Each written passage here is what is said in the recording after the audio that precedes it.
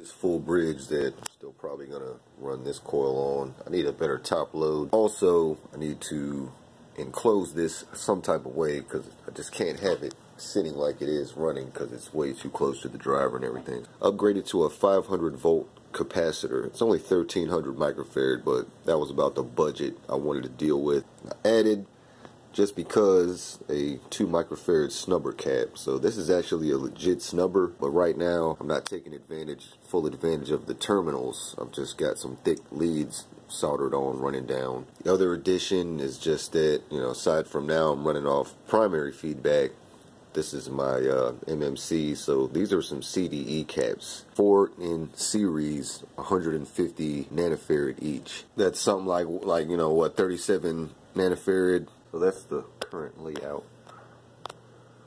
In a box there, it's the current primary, and I think it's about close to 170 kilohertz. So I had to change things around a little bit to account for too high of a coupling I originally had.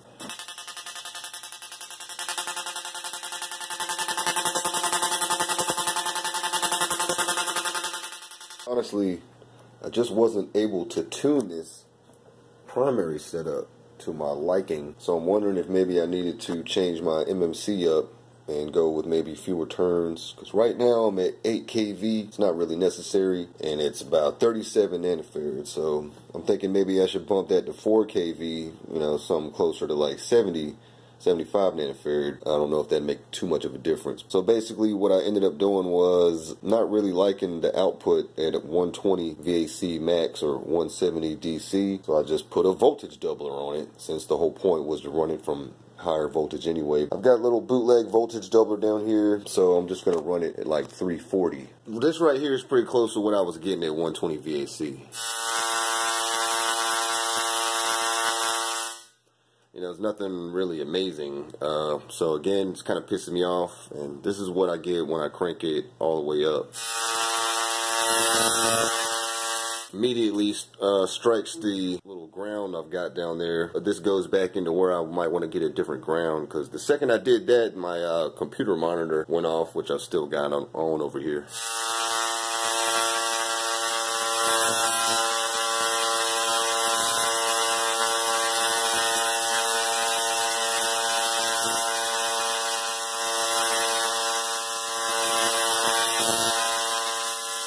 Again, that's a little better than what I'm used to, but it's still not quite what I think it should be at that voltage.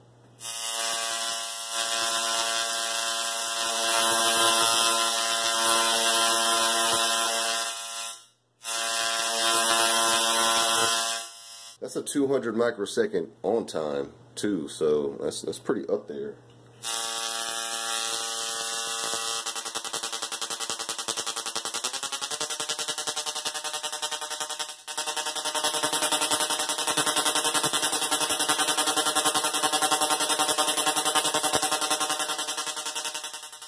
So, I don't know, that's not bad. It actually kicks out some pretty good arcs. It's kind of hard to get a scale at this distance. And I bet, you know, it probably could strike the ground if I set the needle out to the side and moved it somewhere with a big enough ground to strike to. I'm not really fine-tuning the primary, just sort of dropping down turns until I got in the ballpark. But so far, it's been kind of hard getting that helical primary tuned. I mean, at this point, I'm just like, screw it, let me just leave it where it's at, but I don't think that's the best spot.